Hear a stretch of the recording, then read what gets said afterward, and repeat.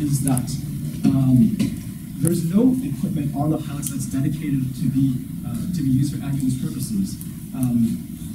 And the ones that, the ambulances that are actually available to be used for ambulance purposes have difficulty getting to the destination because of poor infrastructure and just generally long distances between where you need to get to and where the hospitals are. And so, given that the problem shows that we have a lot of Toyota Hilux vehicles in the area ready to be repurposed into makeshift ambulances, and this combined with limited monetary resources, we've created a creative solution to combat this issue of not having enough well-fitted ambulances to service a large and sparsely populated area.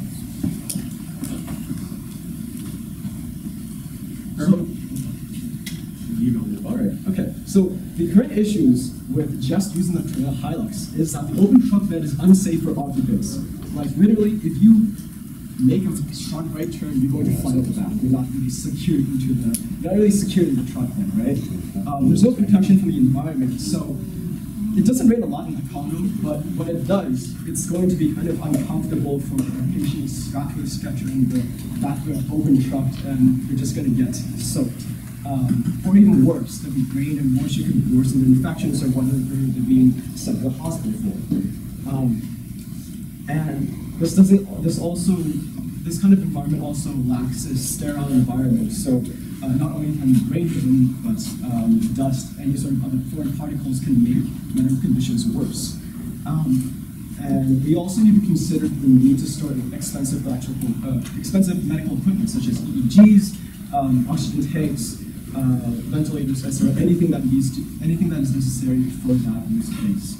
And also, we consider the possibility of rollovers because we expect the truck to be in places where there are not very developed, with little developed infrastructure. So a rollover is totally possible. So we want to make sure that the patient is secure and safe if the car flips over.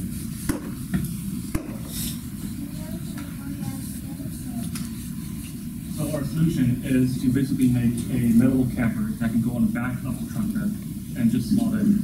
And that can be made from like readily available things you'll find on scrapper, like metal and like recyclable parts, which I heard is very common as well. We'll be using the existing attachment points on the truck bed, and that can also be used to attach the stretcher once you roll a patient in to have them secured to the truck. Like that.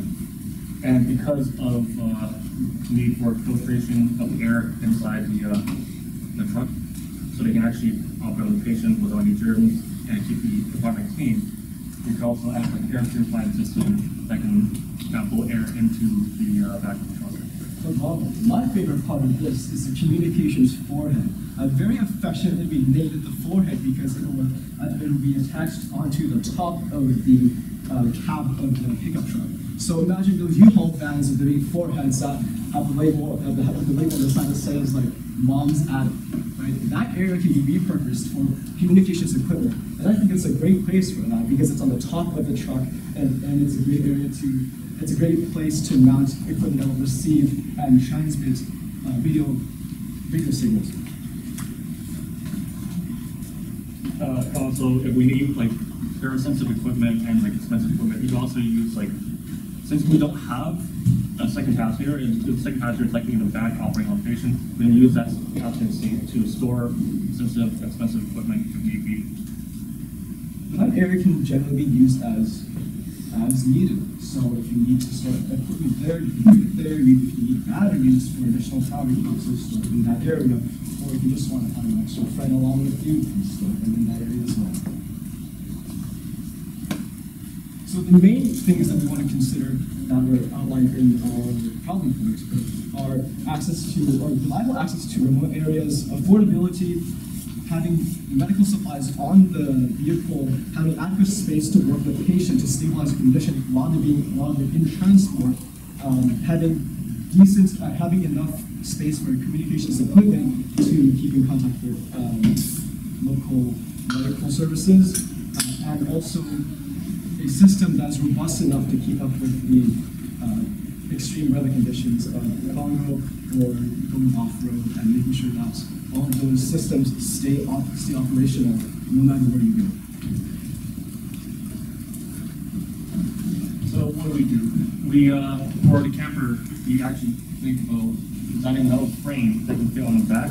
That'll be made of scrap metal, of course, and it'll be easily made by people in the area, just light welding. You don't have to create like entire structure for it. And on top of that, because it's just a like frame, kind of ribcage kind of structure, we can put a tarp over it and zip tie that to a frame to create this area that's protected from the environment. And because the tarp is not permeable, rain will get in, and you keep a relatively sterile environment inside. And also because if you use bike frames, they're likely going to be made of aluminum, lightweight, keeps the load off of the truck.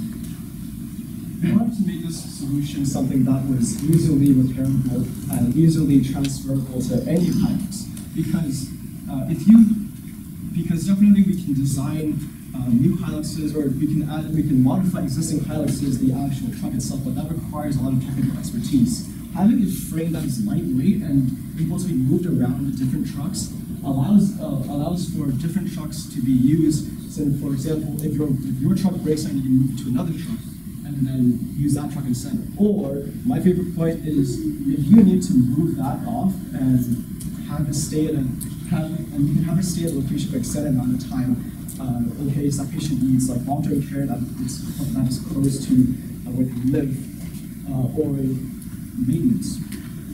Oh, and if you want to know what it's going to look like, it's going to be looking similar to this image right here, ignoring the Lamy stock watermark thing.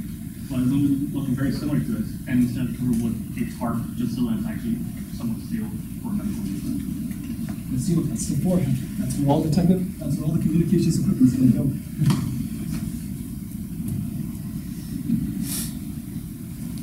So durability and travel consideration. Because it's going to be going on roads that are very poorly maintained all the time, we need it to be reliable, since it's going to be going to people who are in possibly life-threatening situations. So I thought maybe we can fill the tires with something like non-compressible. I thought about using foam, but that's not going to be very effective. It can compress, and like it does not work that well.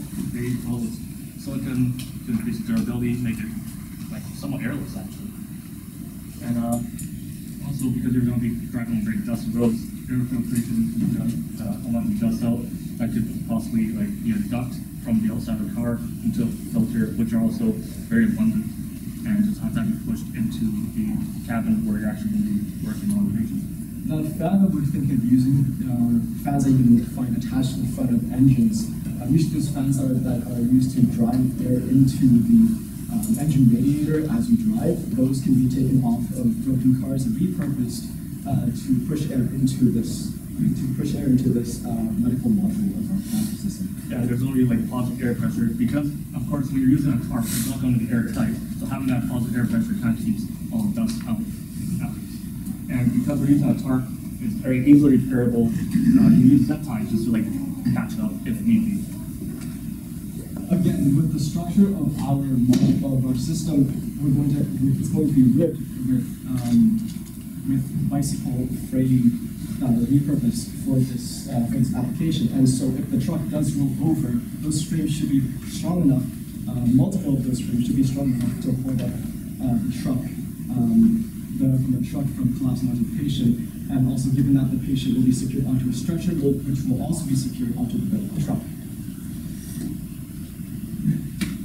So I did a very, very rough estimate. I looked up at like basically the equivalent of Carfax in the area, and I gave a ballpark estimate of about $2,000 for the Hilux, and that's basically kind of the major cost for this solution.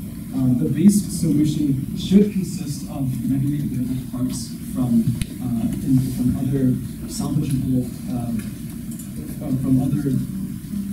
They can be found in like scrap yards where you're gonna find like a lot of like broken stuff, maybe appliances, bikes, vehicles. All of those can have salvageable metal that can be used to implement in our camper. Exactly. We wanted to make sure that we used car batteries as an onboard power source because those are definitely readily available, and having a lot of them can help with increased reliability, and a lot of these spread out around the truck so that we can just evenly distribute weight and reduce the chance of overload. And we also thought about how there is probably existing communications equipment in the better off areas of the Congo. So let's say the capital city probably has like ambulances that actually have like communications equipment, or like police cars have radios to communicate with each other and dispatch. Those type of equipments can be taken from decommissioned police cars and other public vehicles and be repurposed and be used in our application for this medical module. And if needed, we can actually have a custom, if we really need to, we can assemble custom communications parts and then send those to Congo. And I will expand on that in a second.